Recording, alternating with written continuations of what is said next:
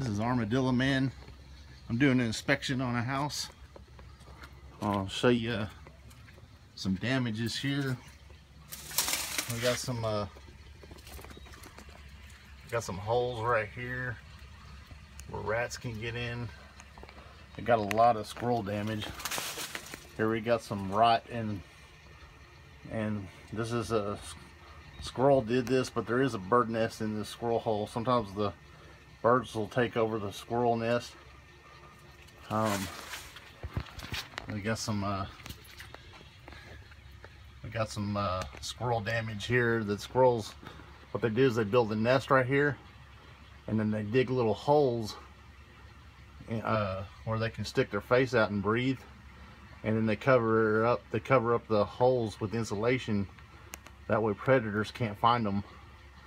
And they also urinate a lot, and so that makes the wood soft. And what that does is sometimes the squirrels will build a new nest once this nest is saturated with urine.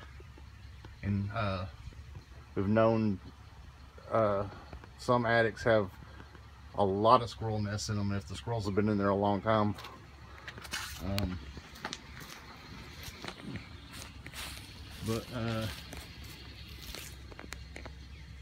See what we got, some squirrel damage here in the eaves.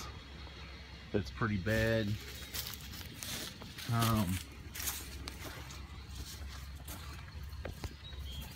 Trying to get up here real quick. I got some fascia board that's really wide, and what we do is we mesh and seal that up so rats can't go in to these areas.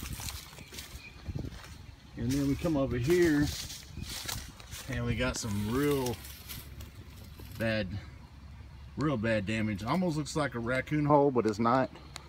It's just rotted because the rain has torn out the soffit, but the squirrels are using this hole also, and it's going to need to be replaced. The fascia board is rotted right here. We're going to have to replace that, and Wildlife X team replaces fascia boards and soffits on homes like this, and also keeps the animals out.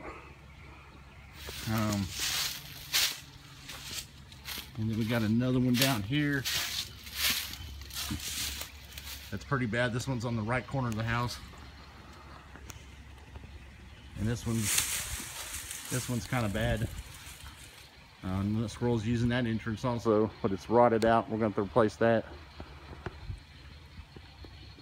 but we can take care of it because we do a lot of construction on houses to keep animals out, and then also keep water out and keep water from damaging the houses also. So we're a one-stop shop. We can take care of anything, anybody's needs. We can take care of them. You don't have to call a million people out, because Wildlife X Team, we can take care of it. We also own X Team Services, which is our construction part of it, and we don't contract anybody. We don't contract and have anybody else come out. We do it all ourselves.